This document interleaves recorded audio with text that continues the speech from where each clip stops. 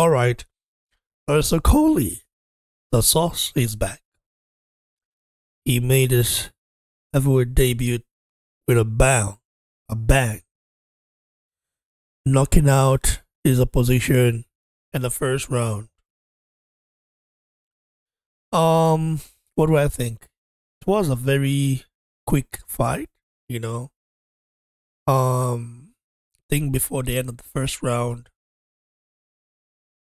his opponent tried to basically outmaneuver him and try to attack.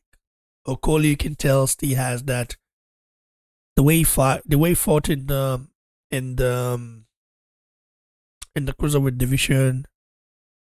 That's the same way I think he still fights. Mm, it might work against this guy right here. I don't know if it will work against top 20, 30 guys. You know, Okolie. What I figure out about Okolie is that he has that right hand. You know, he hits very hard. Like I tell you right now, once he landed on this guy's chin, this guy was basically confused. So the heavyweight division is looking bright right now. Okolie wants to be an heavyweight world champion, which is kind of nice. Of course, I know he's lost his shape, so he's moving up. You can tell he's no longer in shape like that as he used to be. But it's normal because when in the cruiserweight division, I think he drained himself to make weight, and now he doesn't have to do that anymore. He can hit what he wants, do what he wants. You know. Yeah, it was a nice fight. I watched it. Great knockout from Okolie, and let's hope he continues on the right path. You know, the fans enjoyed it because usually fans boo Okolie, but this time around they enjoyed it, and I think we'll see more knockouts. So he just building himself up to the division and see who he fights next.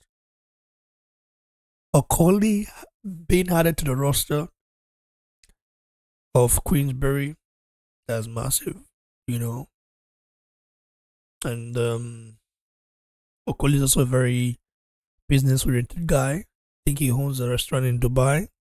So he's doing multiple things at the same time. And good luck to him, bro. He is one of those guys that is very special.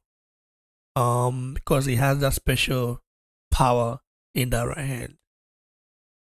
And in the division, in the division right now, there are a lot of boxers, there are a lot of sluggers, and power punchers. So we'll see what happens. But congrats to Okolie. I enjoyed the fight. Still, let's go.